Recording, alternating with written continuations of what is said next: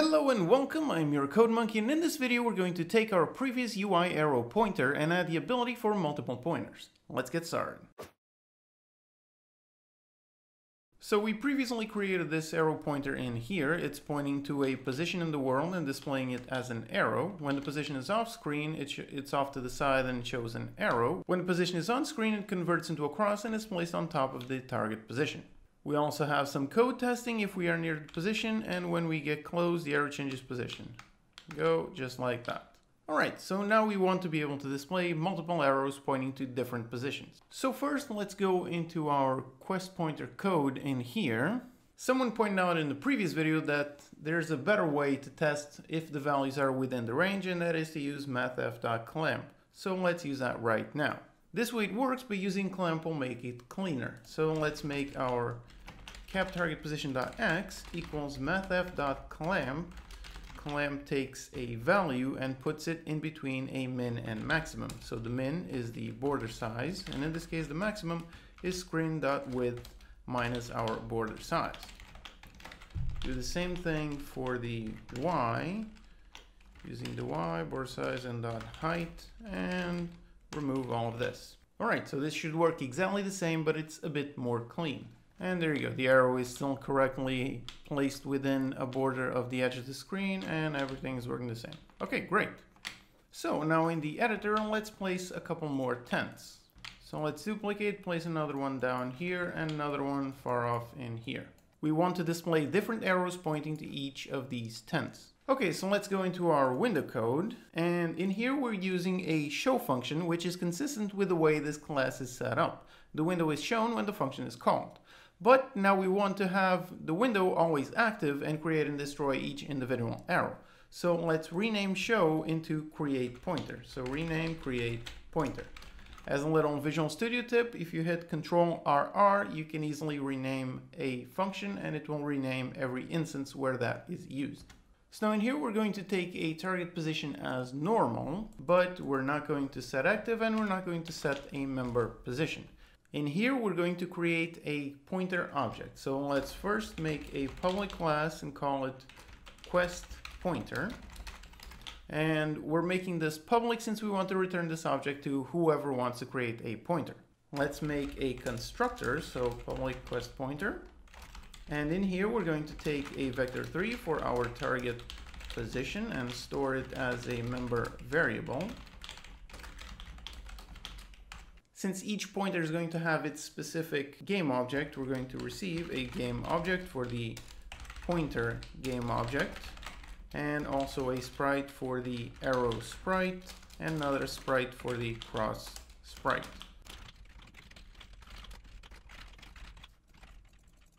So on our create pointer, let's create this object. So make a quest pointer equals new quest pointer. And we're going to give it the target position.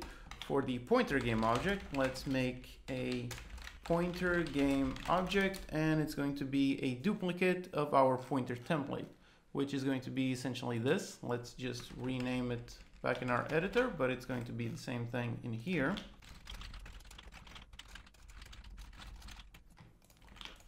And we're going to give it in here, also give it the arrow sprite and the cross sprite.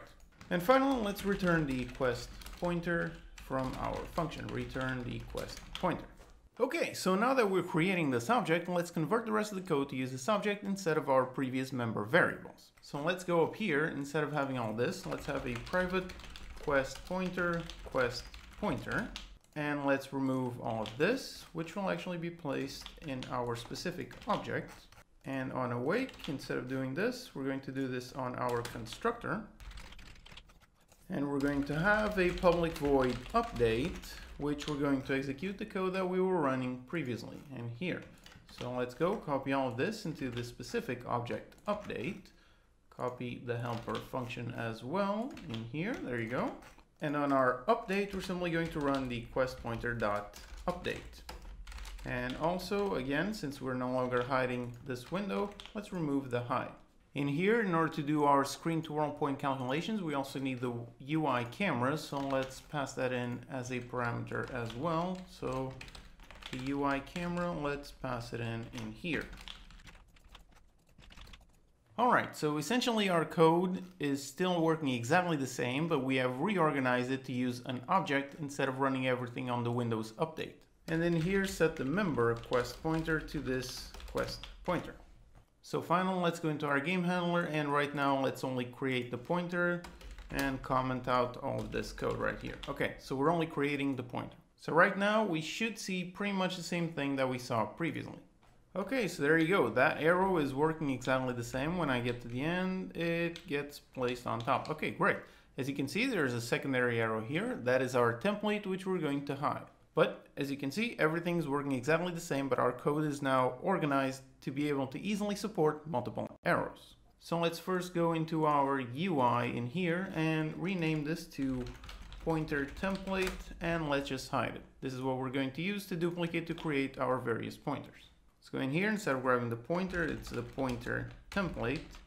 And when we create it, we also have to do dot set active to true. Yep, there you go. Now I can only see my arrow. Okay, good. So now in order to add support for multiple arrows, let's simply switch this out from a simple quest pointer to a list of quest pointer, name it quest pointer list. In here we want to add our newly created quest pointer to our quest pointer list. So let's go into the quest pointer list and add this quest pointer. Okay, now up here on our awake, let's do quest pointer list equals new, instantiate our list. And on our update, we are going to go for each quest pointer in quest pointer list, and we're going to run our update. All right, so let's make sure everything is still working the same. Yep, there I am. There's a single arrow. Okay, good.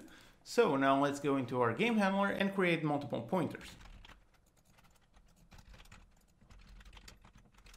All right, I am now creating a pointer on top of each specific tent.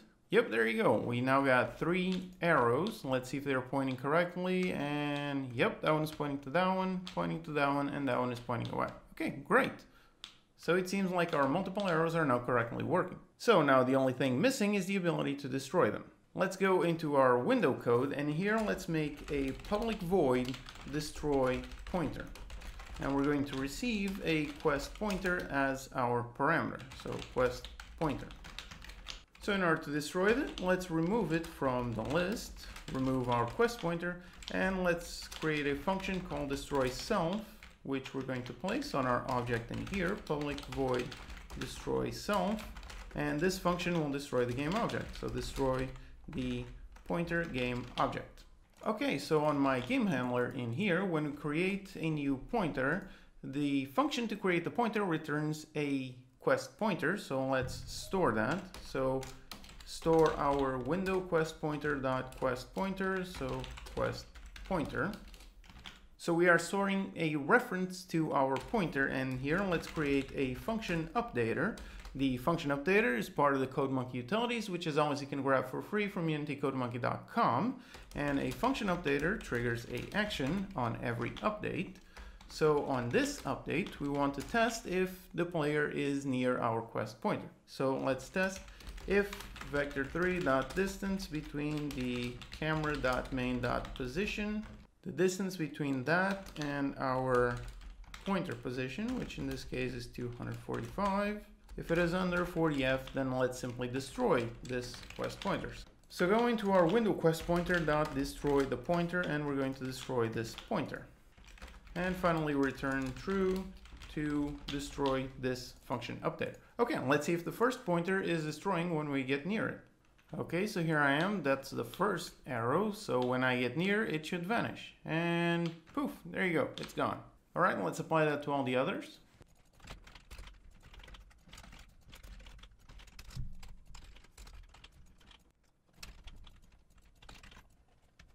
All right, so here I am, and when I get near to the first arrow, and boom, it vanishes, the second vanishes, and the third one, there it is on the corner in there, and when I get near, it vanishes. So there you have it. We took our UI arrow pointer window and converted it to support multiple arrows. In the next video, we're going to customize our pointers with different sprites and colors. As always, you can download the project files and utilities from unitycodemonkey.com. If you have any questions, post them in the comments and I'll do my best to answer them. Subscribe for more videos and I'll see you next time.